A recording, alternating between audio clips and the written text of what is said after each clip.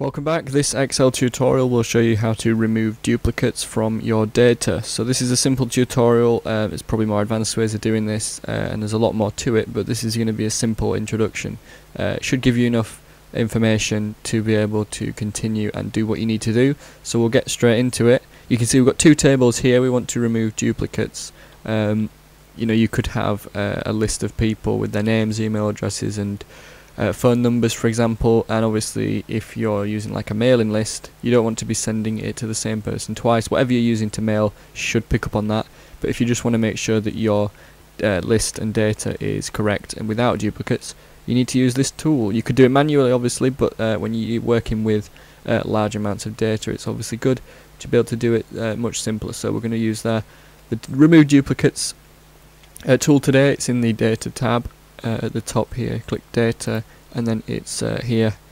So we want to first of all select our entire range of data. You can see in this example we've got two name 5s and 5s, so this is probably the common example. This you'd have to select all your data including the headers.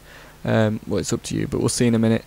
If we click on remove duplicates, you can see we've got the option. If we've included the headers in our selection, we need to make sure we tick this. And the columns, you can see we can check both, and it will remove duplicates from all of that. So if we click OK, you can see it's removed one duplicate and 9 unique values remain. So it's removed the name 5 and the 5, which was obviously the same. If we were to choose something like this, if we gave name 5 10, we were to select it, click remove duplicates, click it, it wouldn't find any because it's selecting both of the columns to check for, if you get what I mean. So it's looking at name 5 and 5, and there's obviously just one with name 5 and 5. If we wanted to see if people had the same name, I mean, why would you? Because some people may do, but you can choose a column here.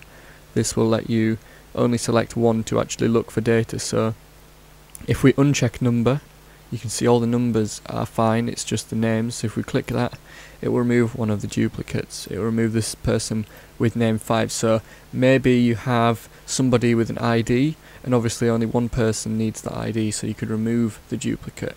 It could be a common example if somebody's filled out a form and your data is going into Excel.